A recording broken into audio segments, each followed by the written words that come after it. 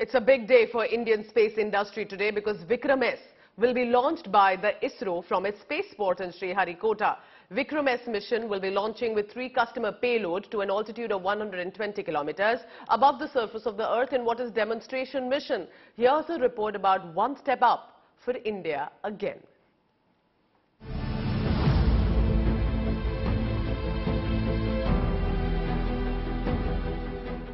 Historic day for Indian space industry.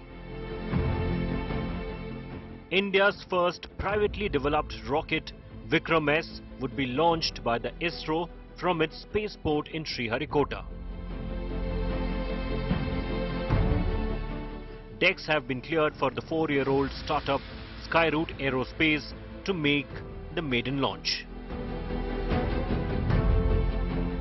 Vikram-S marks the foray of private sector into the country's space industry, dominated by the state-run ISRO for decades.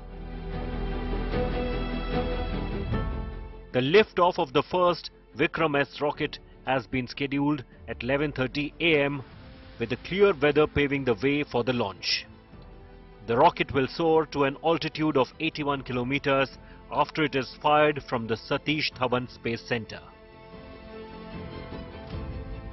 The launch vehicle has been named after the father of the Indian space program, the late Vikram Sarabhai, as a tribute. The mission, titled Prarambh, would carry 3 payloads belonging to 2 domestic customers and a foreign client. The 6-meter-tall rocket is one of the world's first few all-composite rockets that has 3D printed solid thrusters for spin stability of the launch vehicle. The launch of the rocket is expected to demonstrate capability of avionics system in Vikram series like telemetry, tracking, inertial measurement, global positioning system, onboard camera, data acquisition and power systems. According to ISRO sources, Friday's mission would be from the propulsion center where sounding rockets were used by ISRO. The launch of Vikram-S will begin a new chapter in India's space mission. Bureau Report, India Today. I don't read the news. I read between the lines to tell you the true version of events, the true story of our times.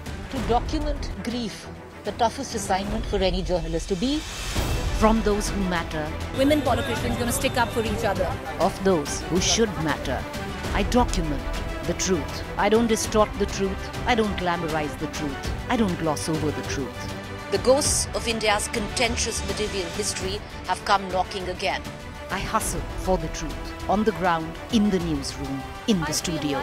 I don't try to grab eyeballs. I inform you to make you see the point. To the Point with Preeti Chaudhary. At these times, only on India Today.